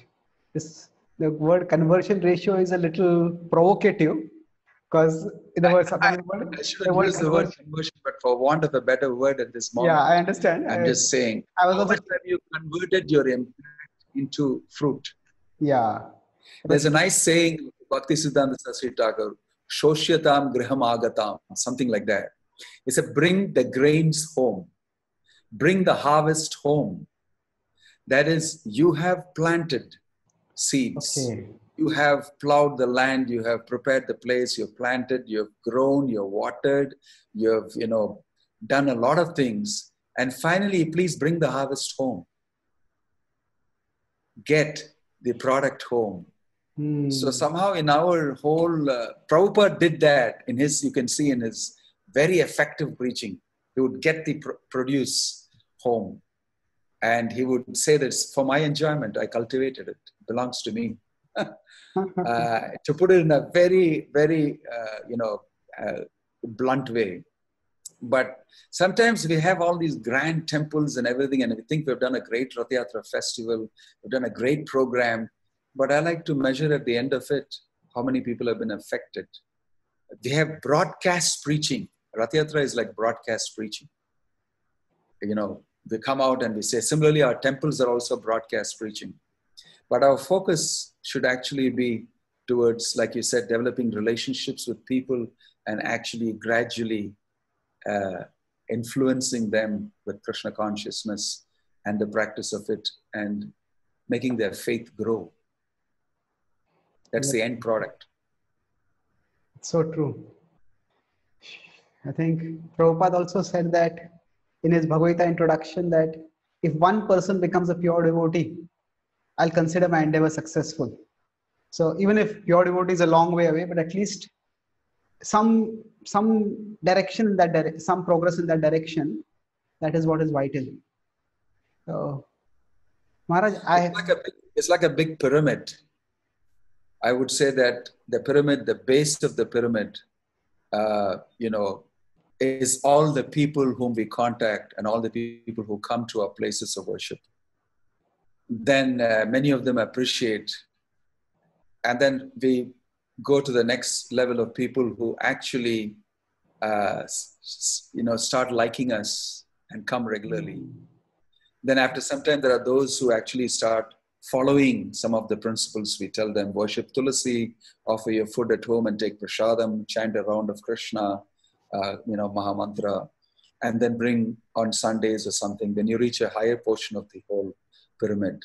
And then gradually their commitment increases. At the apex of the pyramid, you have people who are committed to Krishna consciousness, thinking that this is my life. I want to achieve this. I want love of Krishna. I want bhakti. I am becoming a bhakti yogi. They have confirmed it. And the rest is like details to work out. Whether you're a grahastha or a brahmachari or this or that, and how you will achieve it in that particular ambience and circumstances. So the whole lot of this thing is called outreach.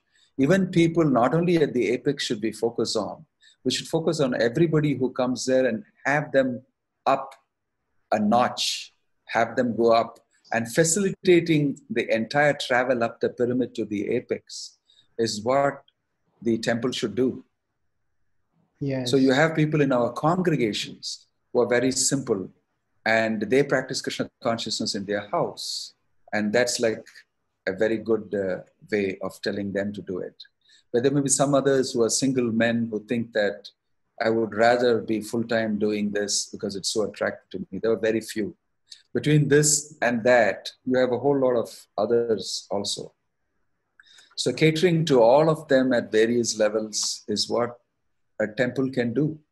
And you have a big community around it, and people are at various levels of the pyramid. And they appreciate that they are traveling up the pyramid and they are facilitated to travel up, and they like to do it. So in this way, you have effective outreach using the temple. Yes, this pyramid metaphor is beautiful. I feel that in the early days, a metaphor might have been more like it's like a enclave surrounded by a moat where we have insiders and outsiders. And Yes. there was a very strong we-they mentality. We are devotees and they are non-devotees. And we have various words which we often use with a derogatory sense to refer to them also. So to some extent, a more mature vision of outreach, which is also reflective of the broader way in which it was in the Vedic tradition. Now, even if people were not devoted to the Lord, they were at least worshipping some devatas. And that is also appreciated. So in that similar sense, and so if we have that pyramid kind of approach, then it means there are two things. One is that if somebody wants to go all the way up, we provide them that facility. But somebody just wants to take a few steps up, we provide them that facility and give them acceptance also. So that would be very we could say, very multifaceted outreach or multi-level outreach. And we can actually have a huge impact in India by that approach, rather than the we-they kind of approach. Yes, Maharaj. See, that's how the Hindus will fit in with all their, that big variety of things that they do, right from demigod worship to, some other type of worship. And also Hinduism is like a whole lot of potpourri of so many things together now. Yeah. But if you throw a net like this, we accommodate all of them somewhere or the other because of the Hinduism fervor in them. And we like to embrace that and take that momentum. In India, preaching should be, we take that momentum. We relate with all sorts of Hindus, all sorts of people. And it's our duty to lead them towards the crux, the philosophy of Krishna consciousness, which is the conclusion of the Shastras, which is conclusion of the Bhagavad-Gītā, the Bhagavad and everything. Which means that, like you rightly said, should be all-embracing. Seeing this all-embracing effort, even the Christians and the Muslims all get very interested in community and all-embracing approach that we have. A place for everybody somewhere so that they can render some service to Krishna directly, indirectly, and somehow in the net of Krishna consciousness, and they can move up. I think that's the type of thing Prabhupada wanted to do. He had time for all sorts of people, and he always thought of something to engage this person in Krishna consciousness. It's a very, very dynamic and very resourceful way of giving people Krishna consciousness. No, sorry, just to continue. Devamrita Maharaj told me something very striking. He said that he had his brother. He's very well educated. He's from Yale. His brother was also a prominent lawyer. And he gave his brother some books and he invited him to go to the temple. And his brother went to the temple and he said, I'm a lawyer and I can help you in some ways. And whoever was there in the temple, generally in the West, we are not able to get people who are well established in society to even come to our temples. It's more people on the fringes who come. So whoever in the temple, they said, actually, we already have our lawyer. We don't need anyone. And then he just went away and he never came back to a temple after that. So Maharaj was telling that, that even if you have no need for him, create some service and give him some service. Connect him. If he's already come, so connect him in some way. So somehow I think the approach of 1-0, either you are a devotee or you are non-devotee. We need to go beyond that like 1-0 paradigm and accept that people will be at different levels and we appreciate them and we engage them. That's a binary. It's not only binary thinking. Yeah. Devotee, non-devotee. Exactly. Black, white. I think I call that Dvandva Moha. Oh, that's really? That's brilliant. You can't think like that. You have to be thinking, I do not use the right word, but it has to be completely integrated thinking. Yes. Everybody has a place in Krishna consciousness. And you have to, Prabhupada said, rack your brains where I can fit in this person, how I will engage this person and have him move up the ladder, move up the pyramid. Yeah. That is the real thing that people should be trained in. It's not that, I don't know how to engage you. I mean, sorry, then it's a failure. Yeah. So I think Prabhupada once said that, this Krishna consciousness movement has been practically invented by me. So he said that the responsibility of the spiritual master is to find ways and means to help the disciple fix the mind on Krishna. So similarly, we also have to somehow come up with creative ways to engage people. And I think that would be the basic purpose of our movement, to engage people and to encourage them to rise.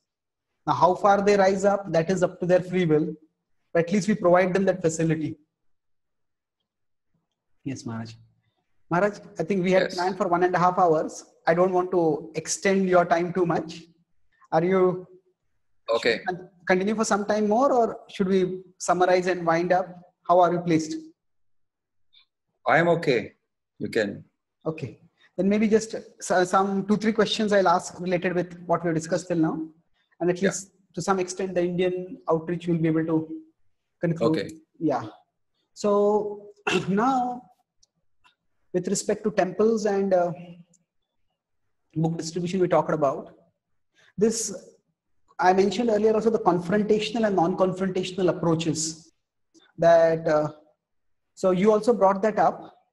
In the actual outreach, say, how much do you find a confrontational approach either essential or beneficial? You know, for example, I grew up, I was attracted by the scientific presentation of Krishna consciousness. And then I also read about, say, for example, evolution. And I read about the problems with it. And I found it quite impressive that we have issues like this. But over a period of time, as I have read more of science, I find that evolution is a very complex issue. And sometimes our refutation, what we call as refutations, are quite simplistic. And when I have talked with Western devotees in the West, especially, evolution is not a big issue in the West. But I'm giving that as an example, that I have found that evolution itself doesn't stop anyone from coming to bhakti. But our criticizing evolution stops them from coming to bhakti. So now how they in their mind reconcile evolution and our philosophy, that is something which each devotee finds their own way. I know devotees who are doctorates in evolution and that's their daily profession, and still they are initiated devotees and they're practicing. So they have their ways of reconciling. But so what I found is that sometimes something which is not an obstacle, we perceive it as an obstacle and then we criticize it. And that criticism makes us seem sectarian, and that perception of sectarianism becomes an obstacle. So in the West, especially, if we criticize evolution, then we are associated with right-wing, science-rejecting kind of religious fanatic extremists. So by the same token, in India, India already is a very religious country, and we usually have, say, 2 targets for criticism. One is Advaitavad, and the other is the worship of the Devatas.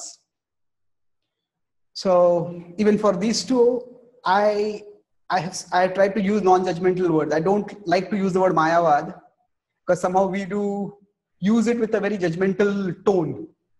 And I also am not very comfortable with the word demigods, because it seems to come off as pejorative. So with Indian audiences, I simply use the word Devatas.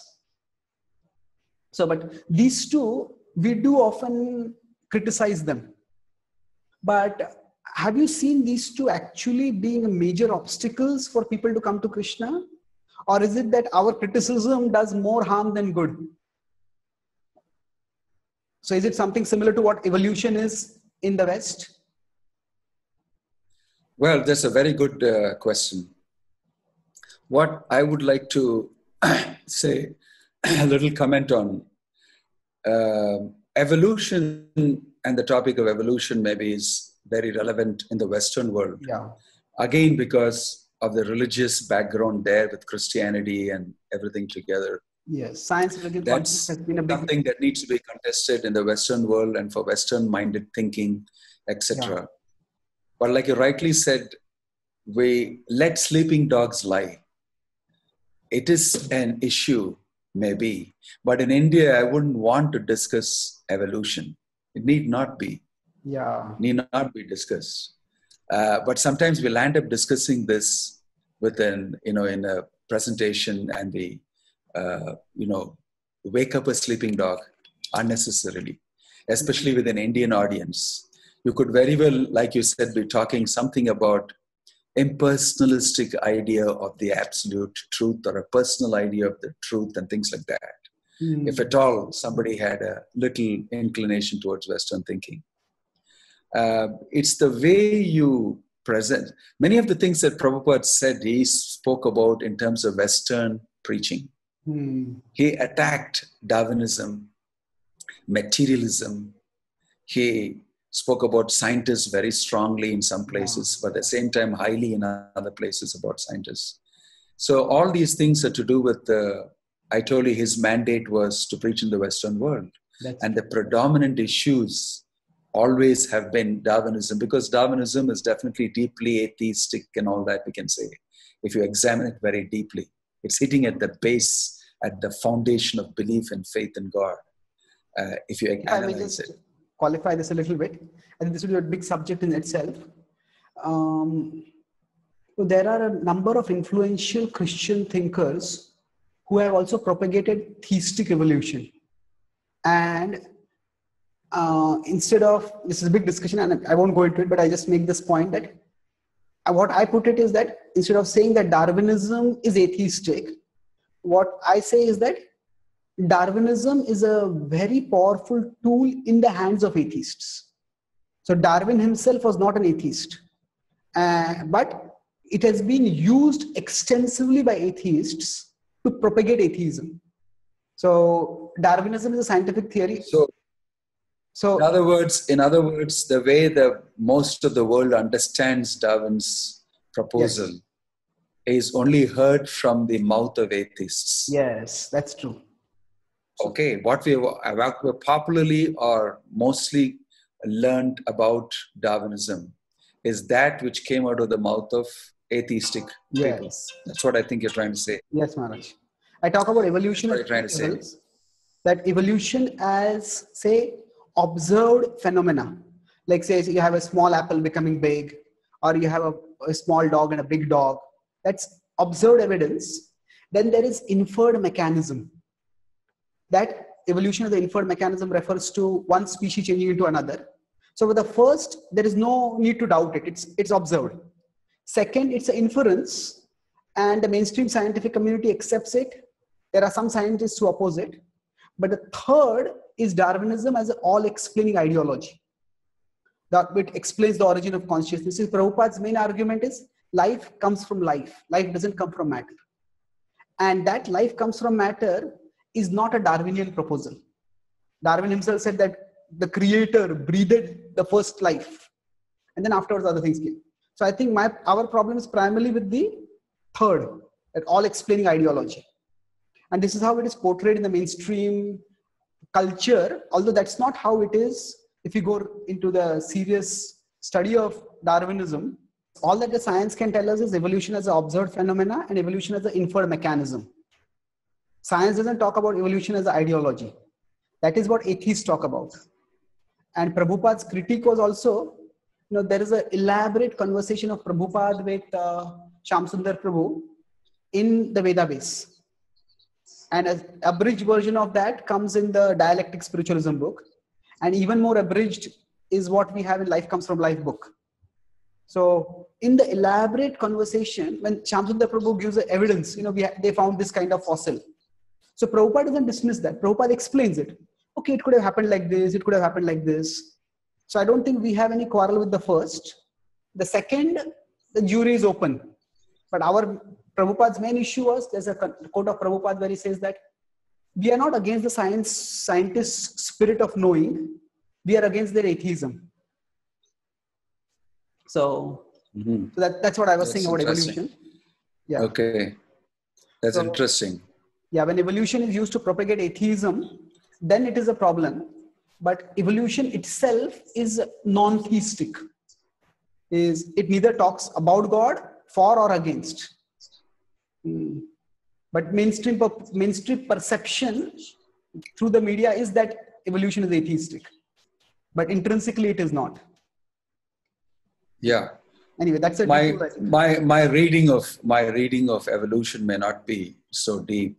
Yes, but I'm just speaking about the popular understanding. Yes, of course. Generally, the way they look at it. But you have made a very good analysis of it deeply.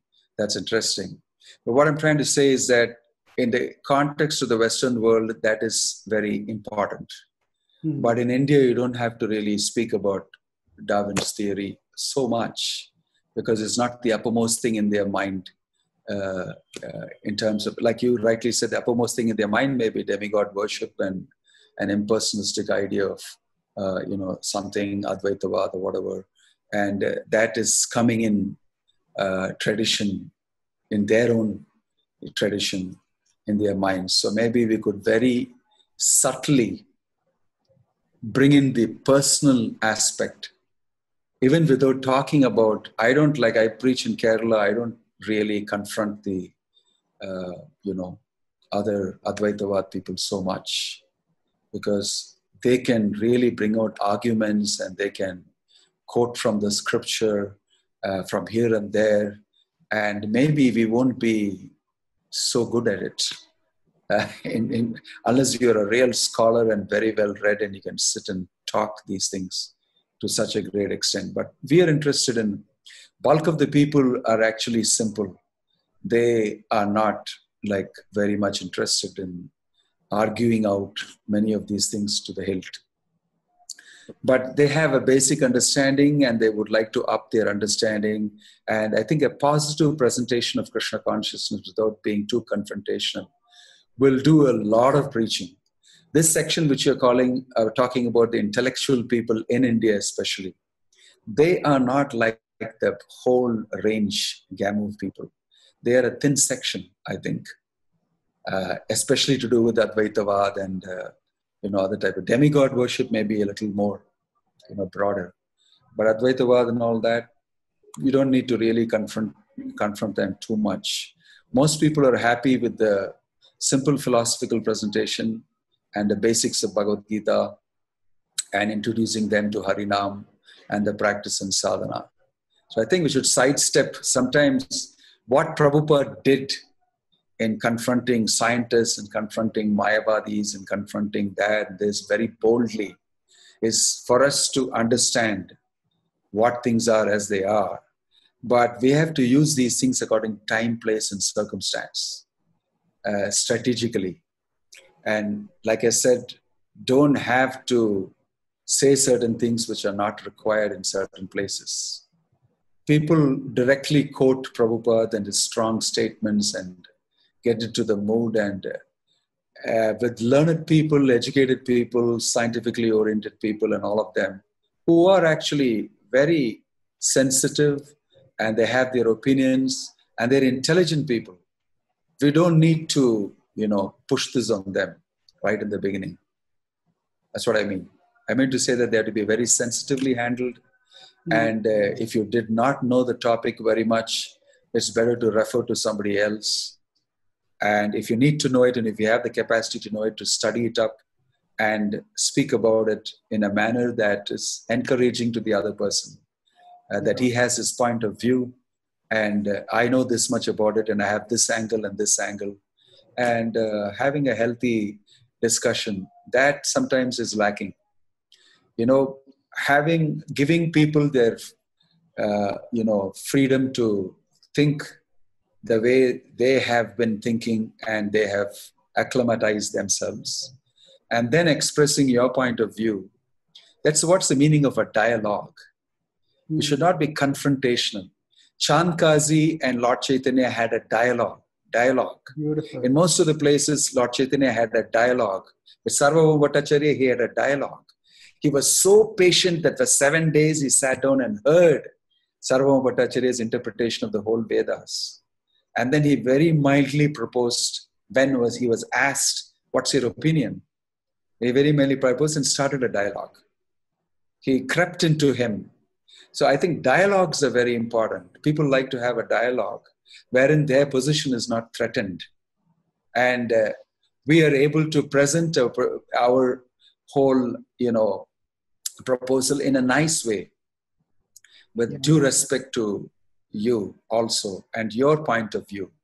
But to go around saying I'm holier than thou, and to go around saying that my point of view supersedes yours, and that too without being properly prepared with the subject matter of the person who's sitting in front of you and what he knows, etc., will put us in a very bad, and quite often I've seen sometimes these things happening. And I think, it was not at all handled properly. Educated, learned people, scientists and all of them, they definitely, Prabhupada treated them in a very different way. He encouraged them to bring out their point of view, and he gave his point of view. And they always left feeling good that they were heard and they were considered. And I don't have to accept your point of view, but I came to learn something about your point of view, which is a good step, that you had them listen to you and you heard them. I think this is how Lord Chaitanya would discuss with the Chandkazi. Chandkazi will give his idea of cow killing, is mentioned in the scriptures. And Lord Chaitanya will say, no, this is the real import and this is real purport to that. This is how you should understand that. This is a dialogue. Yeah. Our devotees should learn to dialogue, because that is the method that Lord Chaitanya adopted. I don't see Lord Chaitanya anywhere confronting any Mayavadi or very boldly sitting and arguing with him out or something. Most of the situations were dialogues. It's beautiful, Maharaj, this dialogue part. Now, there is a difference between talking with people and talking to people, or worse still, talking down to people. Exactly. So for most of us, most devotees, the idea is the only reason I am talking with non-devotees in double quotes is to talk to them or talk down to them. And it would be interesting to see if we put together all of Prabhupada's conversations with intellectuals, whatever we had. I don't remember anywhere Prabhupada using judgmental words like fools or rascals in those conversations at all. Like, I could do a search to find out, but I don't think Prabhupada did that very much in his private conversations. So, yes. But those private conversations are being made public now. That is and they go out of context, and they have a detrimental effect on the outreach. You see, that's why I'm saying how to use Prabhupada's words and private conversations. And you see, Prabhupada wrote a lot of things in his books also that were very heavy statements. But in his behavior with people, he was very smooth and very cultured and very accommodative. He would write these things in the night. In the morning, he would be very good to the same people whom he is writing about. He would talk, come, take prasadam, you're so nice, you're that, you're this and everything. And then he will have them read his books over a period of time. And they will come to know this man is a man who's written these things. But he is already entered my heart. And the way he has presented it makes it very convincing to him. And the way he has conducted himself, I'm willing to accept that. There are ways of convincing people. So Prabhupada was very good. He could do all these things and still come away with a good, victorious, result by, affecting that person. So that's an interesting thing about paying proper respect to people. After all these scientists and thinkers, they're all Gyanis of one type. And they are important because they have got intelligence and they think they have intellectual capacity. And they are very important because it's class preaching that we can do to them. And if you can somehow have them intellectually chew these, proposals, something wonderful may come out of them. That's the best we can expect.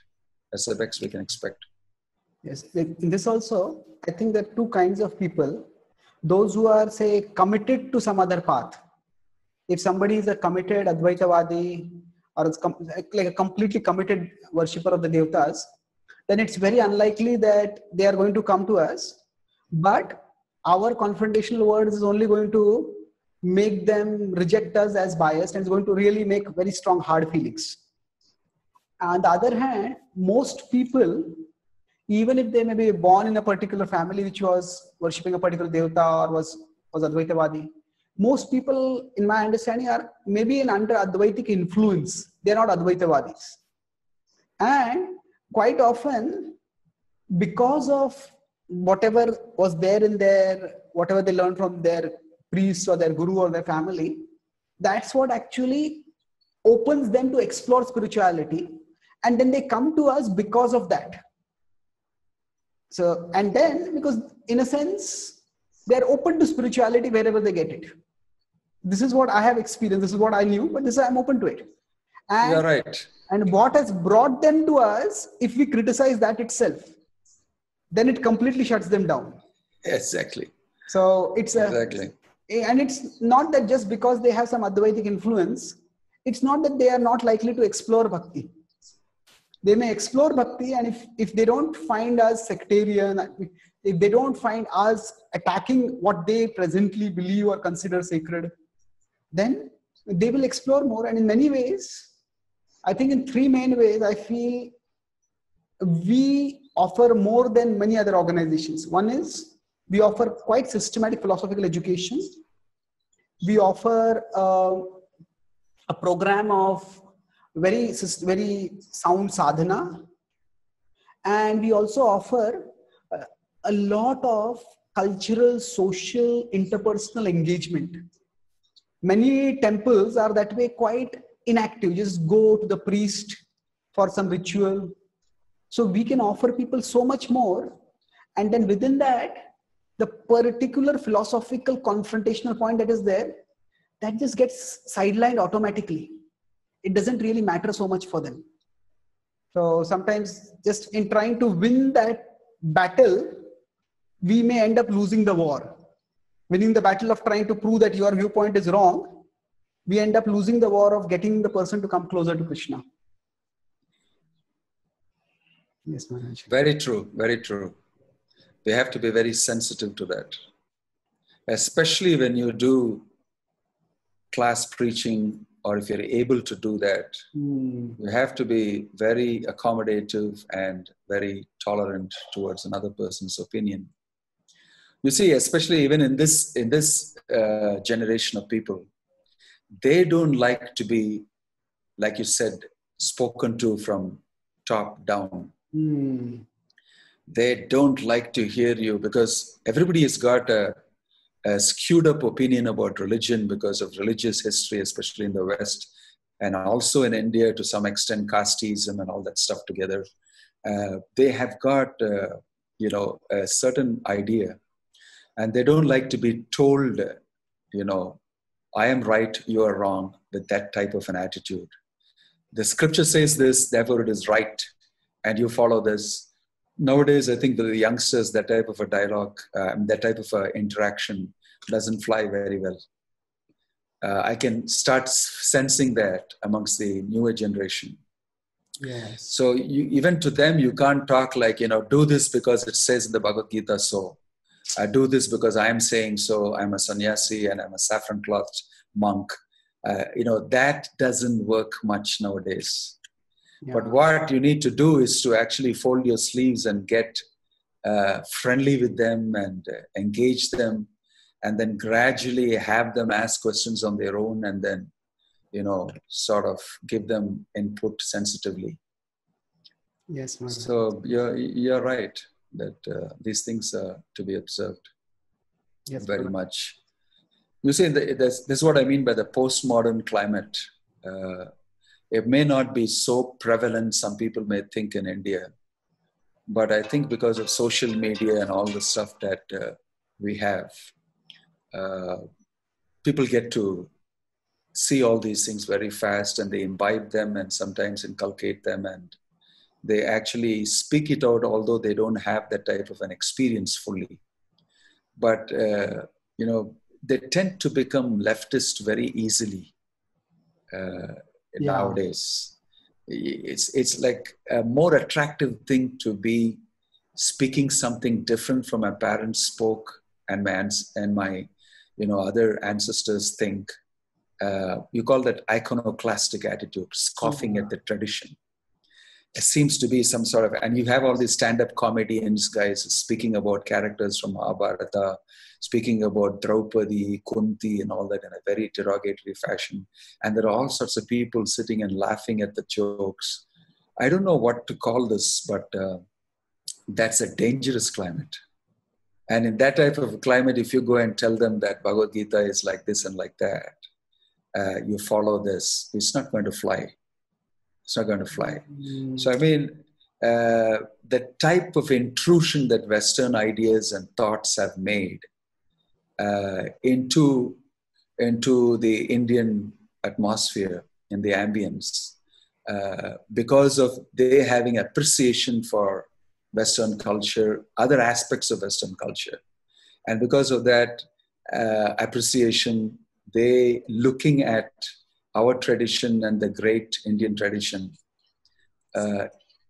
in this way is something that needs strategy and proper approach to address. It's very sensitive. Yes, Maharaj, that's true. I think I'm making a subtle point. I don't know how to put it across, but I hope you understand. Yeah, in many ways, today we can't presume authority. We have to earn authority. And exactly, it's just, as you said here, just because we are monks or we are saffron, or even if we are just representing a spiritual tradition, we don't have any authority just because of that. It is maybe by our cultured behavior, by our rational presentation. We slowly need to earn first, not even authority, first we need to earn credibility. And then authority will come.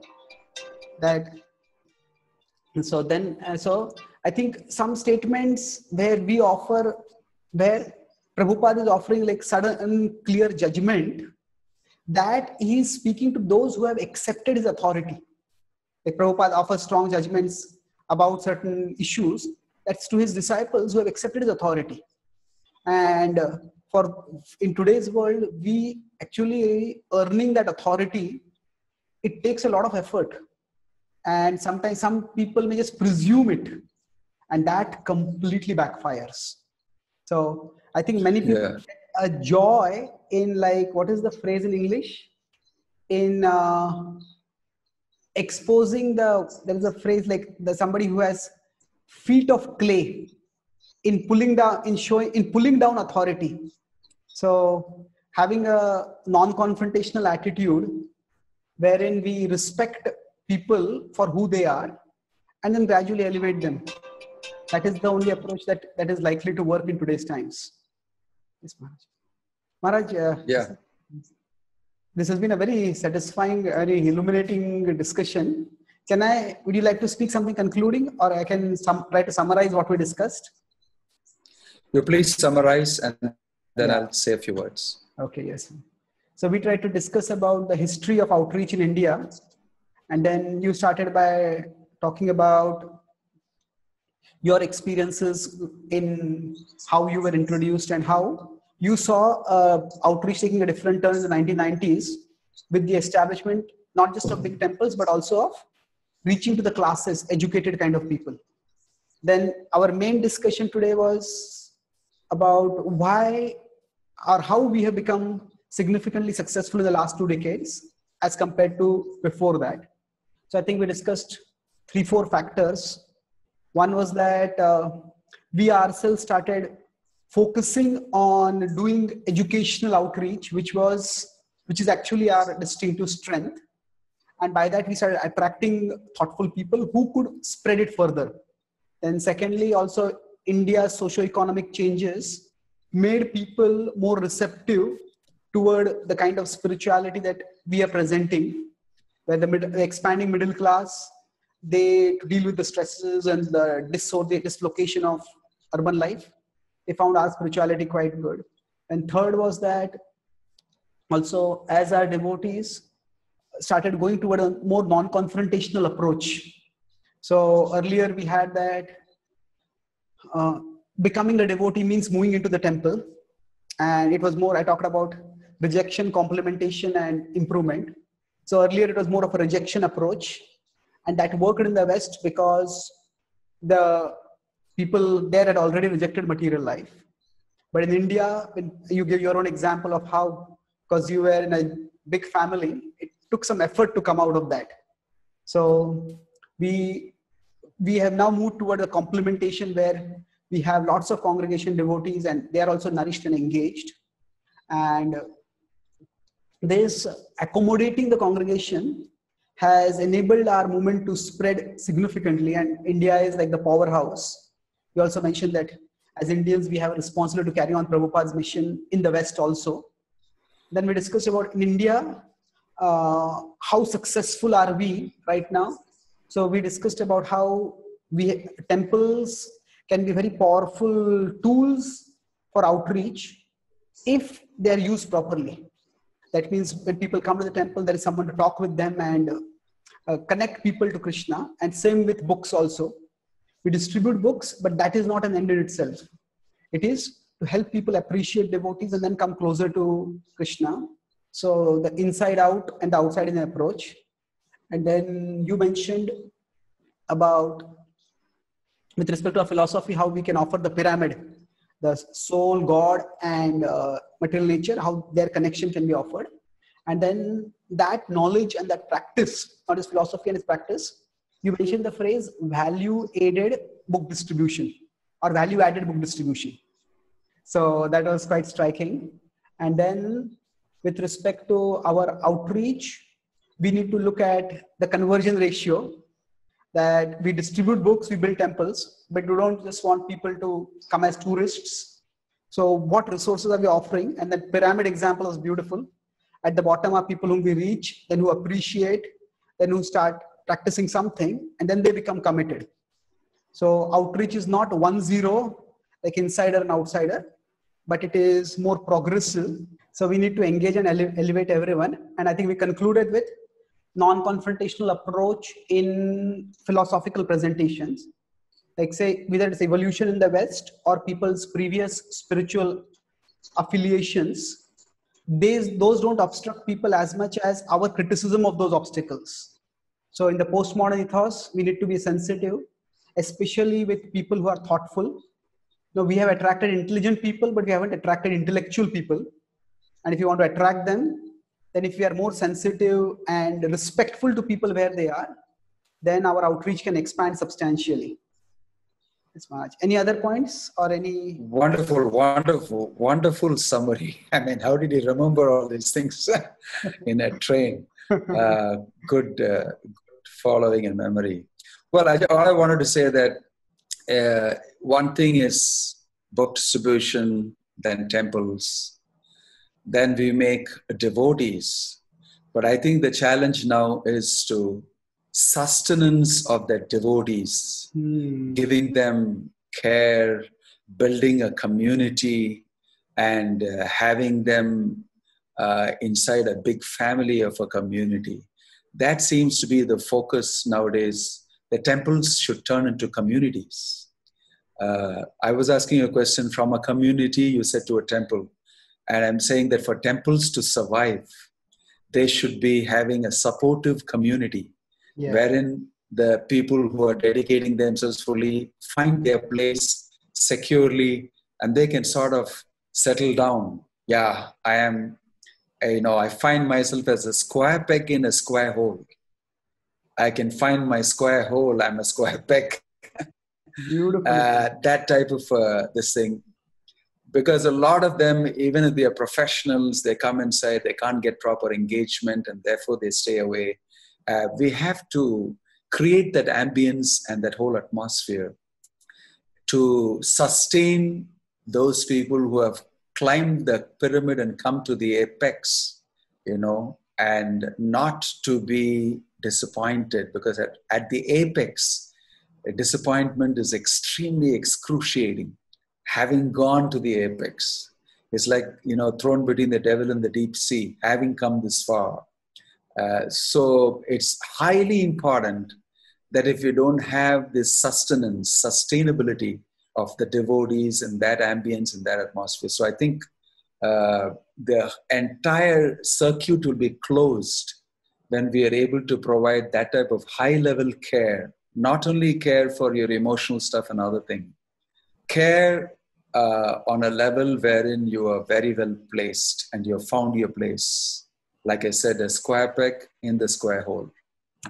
Maybe that will complete the whole temple structure. That will complete the whole preaching in India, because India can afford that type of an atmosphere, friendly family of people. That you can afford it here better than in the West. You can create that easier here. So I think that's a great advantage. And in India, we should move towards creating huge communities. And now that in this COVID situation, we can also learn that we should have auxiliary supporting structure of a farm and sustenance of a different type and everything. So the scope is so huge in India, and you can go through a lot of things and achieve all those things that Prabhupada mentioned, making use of the culture of the land and the great tradition and history. So Indian preaching has got a lot to do, apart from what I said, that supporting the whole world's preaching also. So it's a big mandate that we can take on ourselves in India and move towards it. It's exciting. And of course, there are challenges.